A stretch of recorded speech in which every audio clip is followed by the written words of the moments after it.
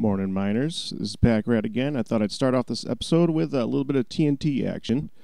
It seems the Jims is kind of getting sick of that big ball over the top of his house, so he asked me to come along and help him take care of it. So we lined it with TNT. I came up with a good arrangement for that, and we're currently on top of the tower that's about to get blown to smithereens. If you can't tell by right now, I'm actually doing this as a post-recording audio, by the way, so I have no idea what's actually being said on the screen. What I can tell you right now is the Jims, he got some new armor, and he's been playing with it like crazy at this moment. So he's going to go ahead and light the TNT and jump off the top of the building. Now, keep in mind, if you've ever seen the town, that isn't exactly low to the ground, so... He's insane. He's just doing Guudesque stuff with his armor when I don't think his armor is quite as strong as that. He actually died later on a couple of times from trying to jump from the top of his house at that ledge that you could see in the bottom down to bedrock, which is just, well, that's an interesting thing to do. So, I did line it pretty good on the inside. I think I got a good setup for it. Sorry about the audio cut right there. The background is gone because IRC was beeping like crazy. I actually had to go away for a minute to take care of that. You guys talk way too much on there.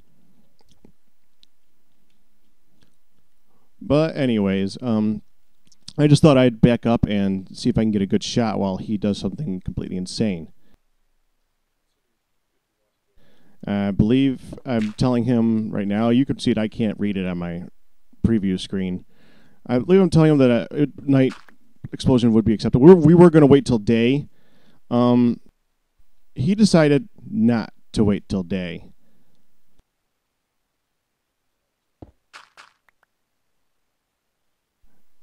There we go. There he goes. He just jumped off the top.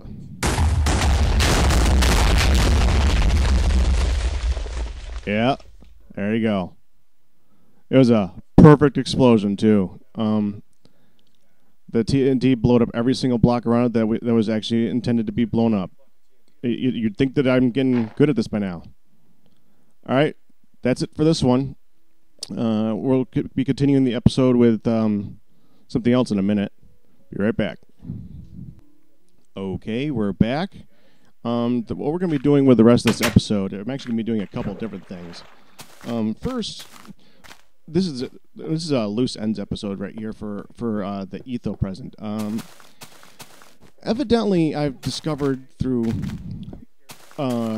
reading other stuff that Etho is not really a fan of Christmas, so I don't think he ever intended to actually pick up his present. Now, you can't exactly have a gift that you give to somebody and just not give it to them. That doesn't really work.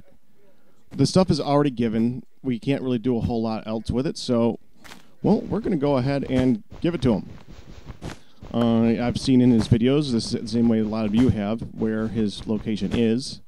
So I went ahead and looked it up in the video, found his place, and we're going to deliver it. Now, I'm not going to deliver it as a Christmas gift because I'm not that big of a jerk. I'm going to deliver it as a Valentine's Day gift, for lack of a better excuse to give him a random gift. Now, I don't entirely agree with his method of dealing with a gift. I mean, when I look at it this way, if you're, I also am not too worried about him hearing this, since I don't think he watches anything that I do, so I'm not going to worry too much about it. If somebody doesn't really, well, let's say worship Christmas or worship anything. Let's look at it from the point of view where I'm talking to people on IRC. When I'm on IRC and it's the morning, I say good morning, and other people say good evening. Well, that's because to me it's morning, and to other people it's not. I mean, it doesn't really matter. You respond to it how you respond to it in your particular area, how you respond to it in your particular way. You don't reject it and say it's not morning here, and it's not going to work. So it's the same thing to me with a gift. I mean, if I say Merry Christmas and you say Happy Hanukkah, whatever, That's your deal.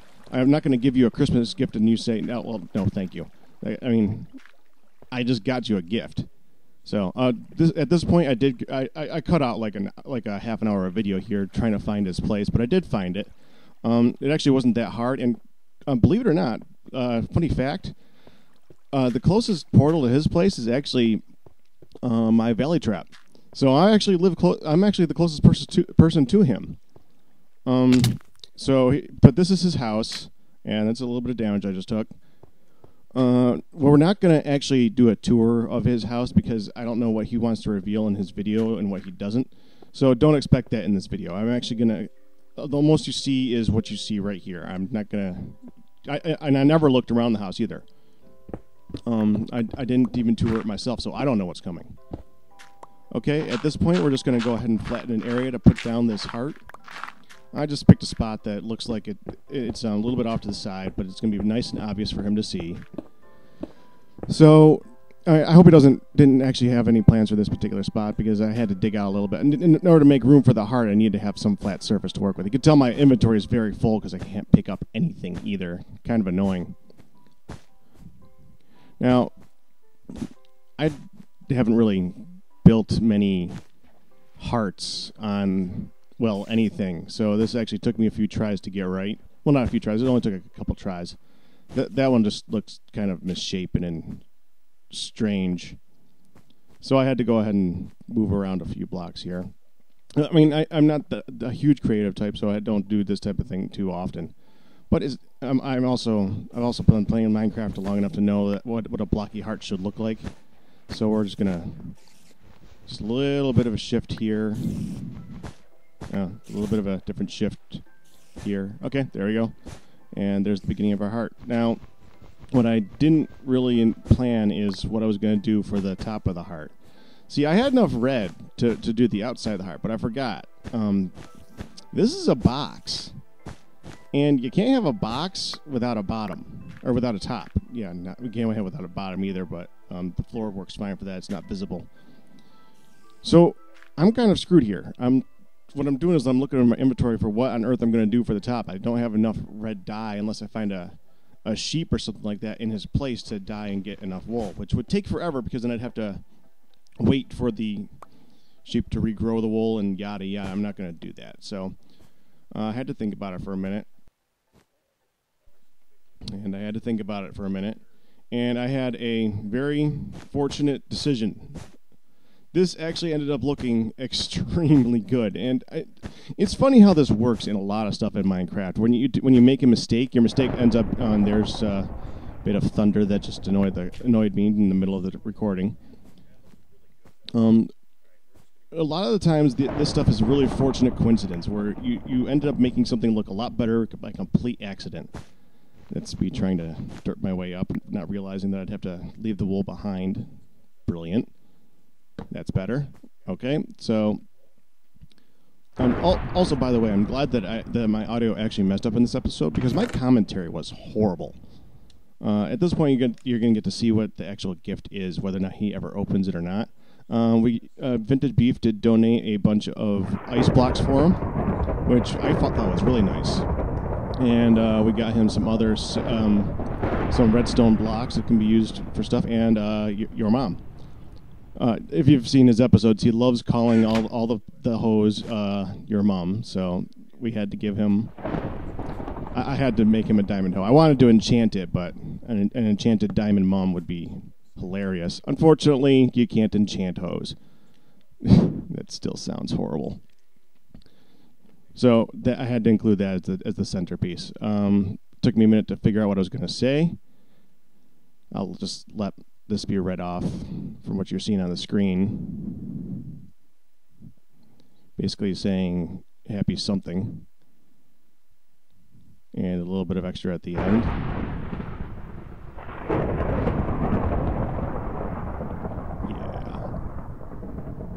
Yeah, that was required. Okay, that's basically it for the heart. After that, all I'm going to be doing is looking around a little bit. Now, like I said, getting here was not that difficult. I actually found it pretty easily. So now I'm just going to head out, and I'll meet you guys in a little bit when I'm at the Guudeland, because I got something else to show you. Okay, so here's what we're going to show you. First of all, I'm going to show you what we're going to end the video with, which is a strange way of starting a vid, right? Well, not start, but you know what I mean. To start the part where... Anyways, this is what's left over from a massive explosion that I made. I actually used 64 TNT for this one. I haven't obviously cleared out all the stuff. I cleared out all the sandstone and all the sand because that's always the first step that I take. Because if I ever wanted to use TNT, it would be kind of a waste to use it on that. I like to use TNT to clear out stone on just stone. And maybe some dirt, because that stuff is worthless to me. I can't use it for anything. The sand, of course, is. And the good thing is this is where it ends. I'd actually made it all the way to the fire, to the, man, this is, I can't even call this a firing range anymore, to the cannon range. So this is going to be my next project. And I'm saying it's my next project because I actually finished it the one I was working on. You guys know which one that is, right? We were working on it in the last video. Ow. So let's head on over here. Yeah, let's fall in random holes. So glad there's a sprint function now, because this would take forever otherwise. Yep. I finished the firing range. Well, finished for the most part. I'm actually thinking about doing a little bit of decoration here, but I can still give you guys a quick tour of what I got going on here. And then I can show you a quick firing, because it's ready to go entirely. First of all, something that I learned. Evidently, if a zombie is in the water, they could jump up a 1.5 block height. Because I originally intended to have this where it was a block here and then a half block right over the top of that, so that they could, it was just 1.5 blocks tall, because we can't jump that high. Neither can zombies. Well, evidently they can if there's water underneath them, which is very unfortunate, because it meant that I built this whole thing once and then I had to rebuild it again. Yeah, so this is Mark II. Well, actually Mark III if you count the tester one. But we can give you a quick tour of it. It does split up into two directions right here, and these are actually kind of cool. I really like this design right here. This is actually half slabs right here, a blank spot, and half slabs right there. So that's actually 1.5 blocks tall. They can't make it through there. And I could do that all the way across, but it would be kind of ridiculous. Plus, it would, on ones like right here, it would make it so that you can only hit the zombies in their bodies, not in their heads, which is... It's kind of cool having it switch up over and over again. Now let's go ahead and give you a quick tour of what's going on here. I'm just going to hold jump and let it... Well, actually, I'm going to eat. It actually makes more sense. I'm going to hold jump, I'm going to eat, and basically that's it. The only different problem is right here, if the zombies don't move, they'll just bounce around like this. But if the zombies have another one come up behind them, they get pushed in one direction or the other. This is the first direction. Hold on, I'm going to sleep in a minute because this is actually easier for you guys. You can see which way it's going. Zombies can't jump out anywhere, plus their heads do bob up now and again. It's pretty good. And it does go under a portion right here. You'll find out what that split is in a minute. And this is still one of those things that it's a 1.5 block high. They can't see over that. We're just going to go ahead and get out here. I just want to go ahead and sleep for him. Plus, it's going to help us too. One sec. And prepare for another IRC beep because I did not disable that, as you guys heard earlier.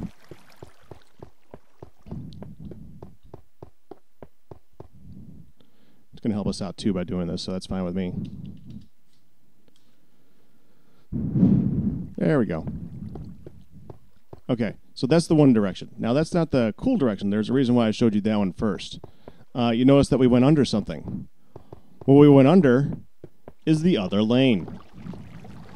See, one of the good things about me having to rebuild this thing is that usually when I have to rebuild something, I thought of something to make it better.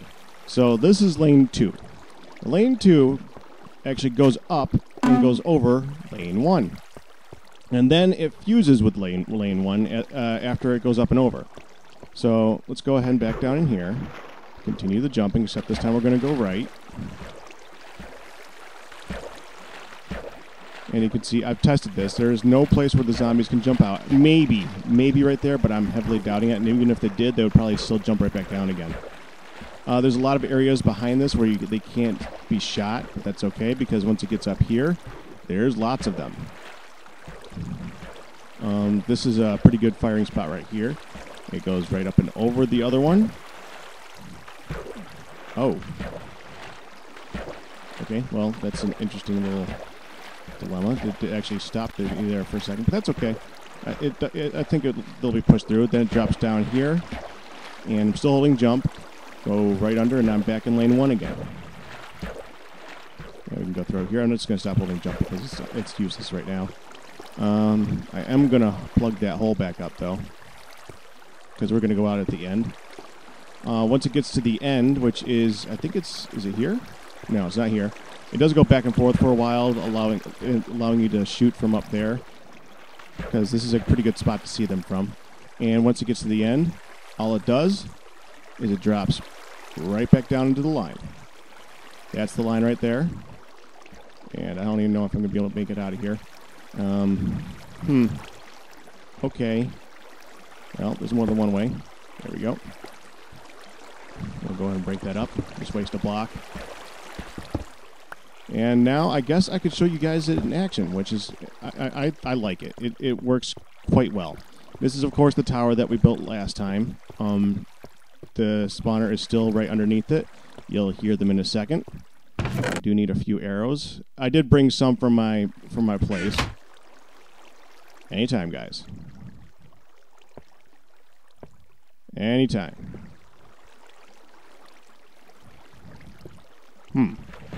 There we go. That actually took a ridiculously long time. Huh. I'm wondering. Nah, I don't think he's an experienced grinder.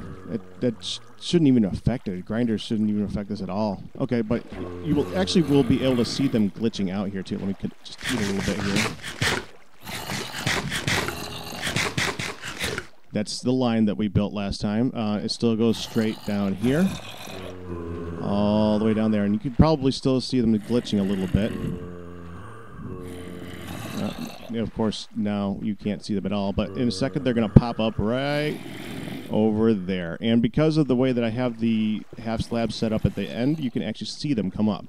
Yep, see? There they go. Coming straight down the line. Now they're probably going to get stuck up there for a second. That's okay. Yep, see, the one got stuck. And you see that when they jump up high, it does burn them a little bit, but that's okay. Now some go that way. Just waiting for some more to get pushed. Why are they all going that direction? Well, that's okay. They do pick both directions at random. Yeah, see, there goes another one. And anywhere on it, you can pretty much take pot shots at them. Now, of course, this is SMP, so of course they are glitched out, which is very annoying. And by the way, this is the only part where you can actually see them coming towards you, with the exception of little lines right here.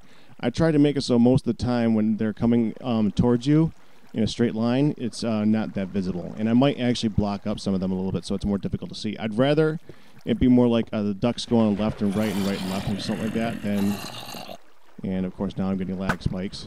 I'd rather be like the ducks going left and right and all that stuff than having targets coming towards you, because that's just too easy. We don't need that. Well, I don't know why we're lagged right now. Evidently the server's been getting lagged lately. I don't know why. I don't think it's this, I can tell you that much. I mean, it does get a lot of zombies running through it, but not enough to really lag anything, so I don't know what's going on with that. It's just odd. But anyways, and of course, the entire way, we can go ahead and just take pot shots at them. It's kind of fun. It's the point. Missing is part of the fun, obviously, because they just keep going. It's just really fun, and when you hit them too, a lot of times, you know how the mechanics work in this game. They sometimes will change their AI a little bit once they're hit. Like if they got paused on top of a block, they'll then start walking towards you. Stuff like that. Oh, I actually killed one. The only thing that I think I might have done stupid, two things. First of all, you can't actually see the individual lanes right now. that's kind of unfortunate because it doesn't look like they're coming in two directions at the same time. And what I might do is I might make it so that one of the lanes has brick behind it, so you can actually see that there's like a red lane and there's a blue lane. So maybe one lane is going to be the brick and the other lane is going to be, I don't know, I might do lapis or just might stick with stone. One of the two, it doesn't really matter. The other thing is, I think it might be a little bit on the long side, because you're seeing how long it... Jerk. He would. Even though all you guys basically come from him anyways. But anyway. Okay, so, but outside of the fact that it's just long, I think that it's otherwise a pretty good design. So let me know what you guys think, if you see anything that could be improved upon that I probably won't do anyway. Yeah, I wasn't actually talking because I didn't want it to beep on IRC. I forgot that he actually said my name. Oh, well. The only other thing that I have to do with this thing, and I haven't decided exactly how I want to do it yet, is I got to be able to turn it off. Right now, all I can do to turn it off is I can go over here, and I make sure the only thing I can do right now is I can turn off the zombie flow. So I can hit this switch all the way. See, I had to basically cover it as much as I could because it kept getting flooded and killing all the redstone. But if I hit this, there's a piston that's around here that it'll cut off where the zombies can come up again. That's all it really does. But I actually want to be able to...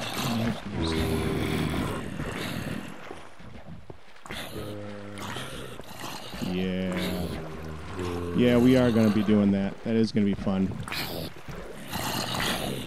Which reminds me, now that we're at the end of the episode, the last bit of the episode is going to be a very large explosion. You're going to like that. Unfortunately, it's not going to be a very well shown explosion, because I didn't want... I was going to make it as one big redstone explosion. The only problem is that would have taken 6 stacks of redstone to line. I did the math, I did the figuring, and I couldn't figure out a better way of doing it, so I said, forget that, and I invited Pause to come over and watch. Well, at any rate, let's just go ahead and move on to that. We're good right here for right now. Be right back. Okay, so here we are at the site of the explosion. I did bring Pause with me. I wanted him to be able to see the explosion as I'm lighting everything off. I mean, as you can see, it's a lot of TNT, and like I said, I wasn't going to set that off with redstone. That was going to take too long, and I have no idea what Pause is doing here.